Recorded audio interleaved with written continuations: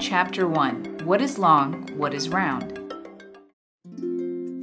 Appu, you look so round to me. Yeah, I am round. There are many other shapes and sizes. Some are long, while some are round. Let's have a look at some examples. A cricket bat is long, while a cricket ball is round. A flagpole is long, while a wheel is round. Now, a number of objects will appear one at a time.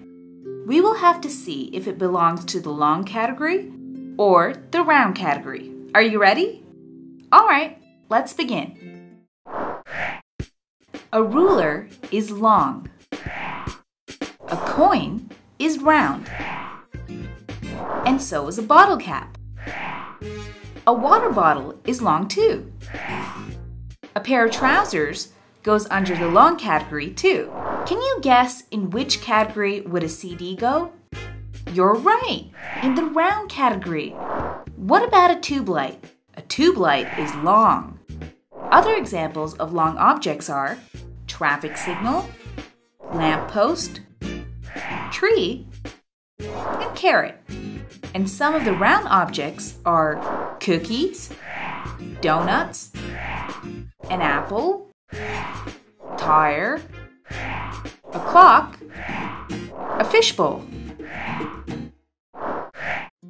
What rolls, what slides? As we have learned in one of our grade 1 chapter, certain shapes roll and some don't. The shapes that roll are circular, and the ones that do not roll have sides. Such objects slide down. Let's look at some examples to understand which objects roll and which ones slide.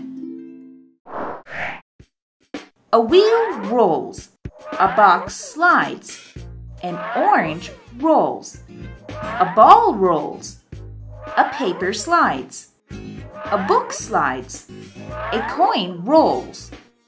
But hey, a coin can also slide. Yes, there are a few objects that roll and slide. Few examples are a CD and a bottle cap. Stacking. Stacking means to arrange objects one on top of the other. It is more or less an orderly pile of objects. Let me show you a little demo on stacking different kinds of objects. Let's see if we can stack these counters. Oh wow, look at that neat pile. Let's try with these apples here. Oops, I just can't pile them up. Do you know why?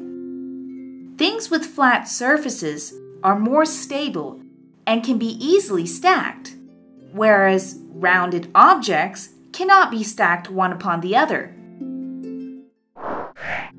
Look at the things around you and observe what objects are long and which ones are round.